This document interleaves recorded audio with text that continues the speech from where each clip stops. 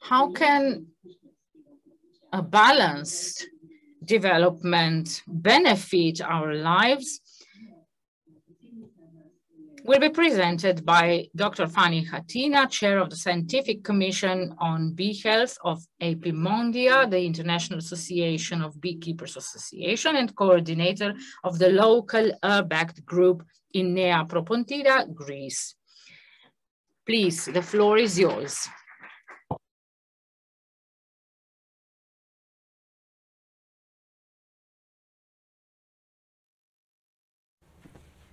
Hello, everybody. It's so good to be here with you. Sorry, I cannot speak in Slovenian.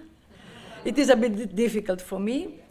So I will take you through some of my experience, and I'm really happy to be here, not only because of the invitation, of course, but because I had this chance to be the local coordinator and part of the BPathNet project, which really taught me a lot and gave me a lot of pleasure. So, how do I go down? Like that? Right, okay. So we will talk a little bit about how urban development is focusing in nature and how this can help the humans and the bees, and examples and lessons learned.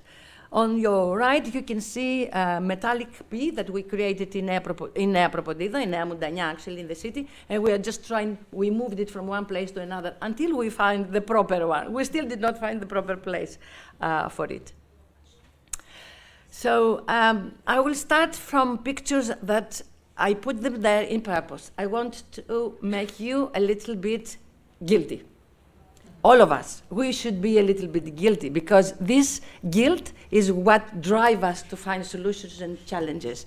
And you see that what I call the green deserts on your left, I don't know if you can see that, no.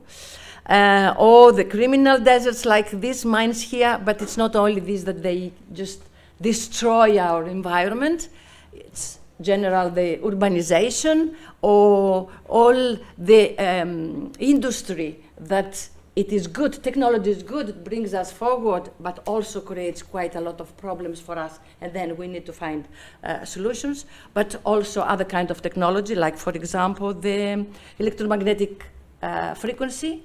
We moved from 3G to 4G, and now we are going to 5G.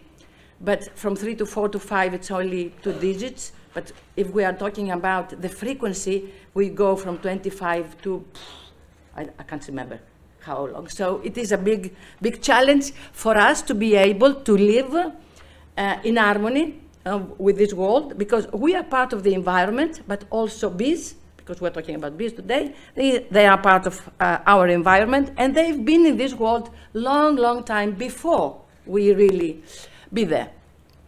So the way I saw it, what is the target that brought us to this community, to this colony and the activities of this colony that it was called BPathNet?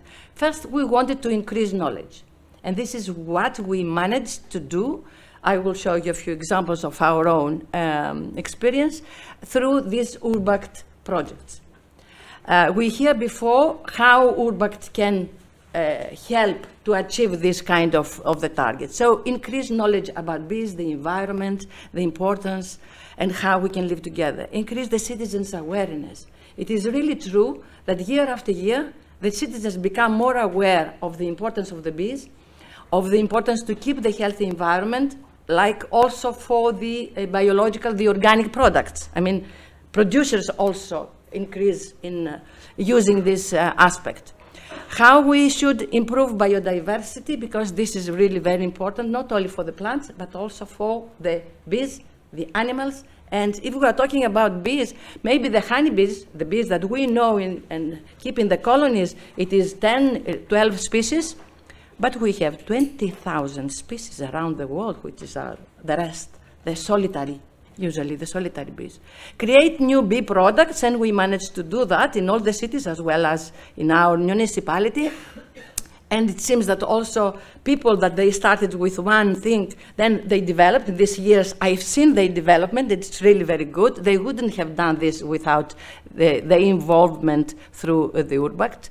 Involve the municipality, because, okay, it's urban projects, but finally municipalities, they get into the urban project, but sometimes they are a little bit on the side. I mean, they have 1 or 2 people working, but as a municipality, they don't really know anything. Even the mayor in the beginning does not know anything. So we managed to bring the whole municipality more close, mobilize the citizens, which is the most important of all, because otherwise you cannot achieve anything, and then the citizens is what is the people that they vote, is the people that they demand, is the people, citizens, consumers. Everything that we are doing in the environment comes back to us. We are the final target, no?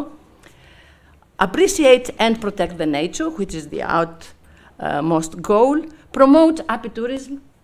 This is something that in our municipality we try to bring a little bit forward with very, very small, like turtles, steps, and create specific infrastructures, because otherwise, and if we didn't have this collaboration with Urbact, we wouldn't be able to create these infrastructures. And infrastructures, I mean some construction, some activities, but then it is the local group, the creation of the local group, in which part we are a little bit weak. I think we have a weakness in my city, because we did not manage to keep yet the group solid. And so, for example, the real bee path in our city, how it was created, there are special points, like in every city, that people can visit. We created the maps. We had the money and the initiative to, and the support of Urbact and the rest of the partners to do this.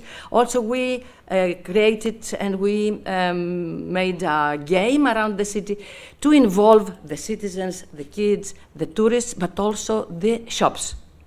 We did not start using the game, but we are about to do it. Okay. But at the end, in order to do all this, take some time, no? Yeah. So the infrastructure that I was telling you, that it can be in every aspect.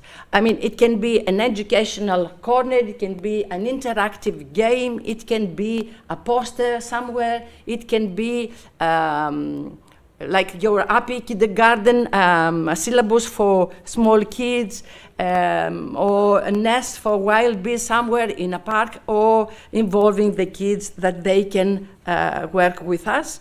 And through working and through experience, they can learn what is all about. The interactive games that we created, and we need to do more. Because at the end, when I put things down and you see the pictures, you say, ah, that's a lot of things. But if you go around the city, you see, they have very little. The citizens demand more in order, or we should have more in order to reach the goal at that level. We need really more. And some of the products that we had created, some people got even more creative, like the company over there, that they created their own game. It's the Be a Beekeeper for one day. It's really very nice to see the different ways that people can work to create new ideas and how they put them in practice. So when we are talking about Urbact Ed urban projects, we need to talk about the urban beekeeping, but sometimes there are ideas and there are experiences that they come from particular areas, like this one. There is the Pantelleria Island in Italy. It's between Tunisia and Sicily. It's a very small island, and there it is an environment where the citizens, together with the local municipality, they didn't have to have an Urbact project, or maybe they had it many years before, but they are doing similar things. They try to live in harmony with the managed bees, the wild bees, the solitary bees, the other pollinators, but also these bees that they live in the cracks and in the halls of old buildings.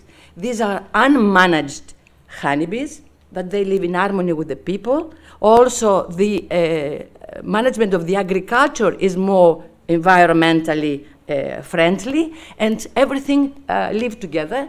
And they try to promote this in order to say that if the environment is healthy and the bees can live nicely, we can be healthy as well.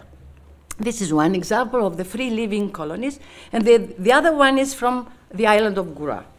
In the island of Goura, there are bees that they also survive without treatment, because the treatment for the diseases, it's also another way that we can bring chemicals to the environment, the in-hive products, and also bees can live in the cracks of the old buildings, and the environment is more friendly, and there are also initiatives for protecting the rest of the pollinators. Because, as I said, we are all part of the nature. And these are examples, like the ones that we have, that they can really tell us that we can do it, right? We can all live in harmony. The importance of bees is something that we all know, and this is what we see. Probably you've seen me playing this picture before.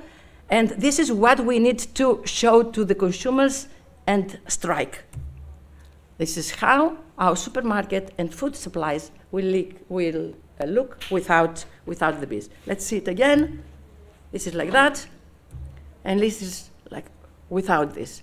And in fact, what we've seen through this is that the citizens need to have a kind of, of a guidance and good practice together with the municipalities in order to be able to be mobilized and work towards that. Well, there is a problem over there. In fact, what I wanted to say is that in APIMONDIA, we also thought that the healthy environment and the health of the environment is connected with the health of the bees. And we created a video. It's a 4-minute video that you can find it if you go to APIMONDIA website and also to the YouTube of APIMONDIA. Sorry, there was a mistake here that is not uploaded. So you can find it there. And I will just, oh, it plays. Okay, sorry. I didn't realize that. But we don't have the time. We can see it, if you wish, in the break. But I would like to leave you here. Thank you for your attention, for everything that you do to protect our bees, and leave you with this beautiful picture of all the bees around the world. Thank you so much.